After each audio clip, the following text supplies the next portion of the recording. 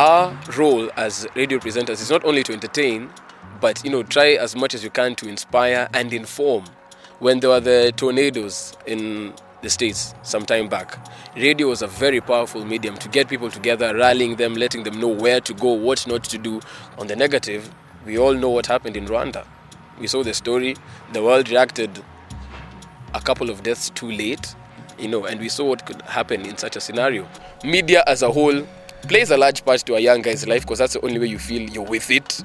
That's where you get your barometer to know if you're it yet or not, you see. So if it is to do a certain thing, if you don't have your own set of principles, you'll try as much as possible to get to it.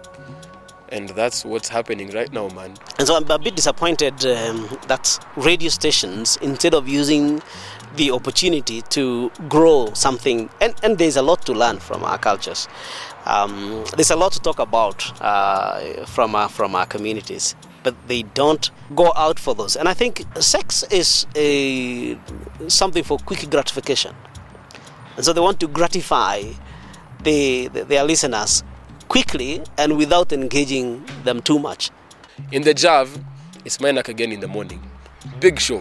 The ratings on that thing is just through the roof. Every guy in radio knows mine right now, revenue-wise. He runs this down.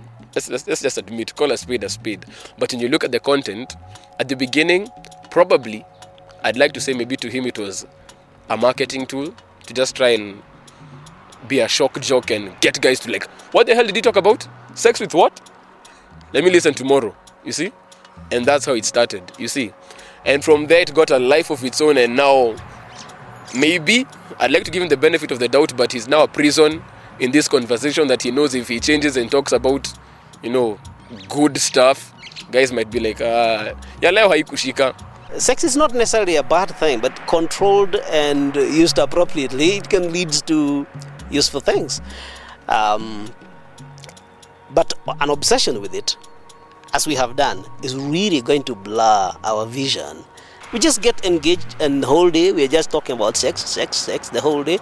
So that's the danger I think we are having with these media stations just focusing on it.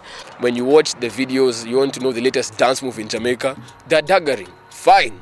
Next time you're in Westie on Thursday after Campo Wadurgu, changes, bend over Thursday, let's get it on.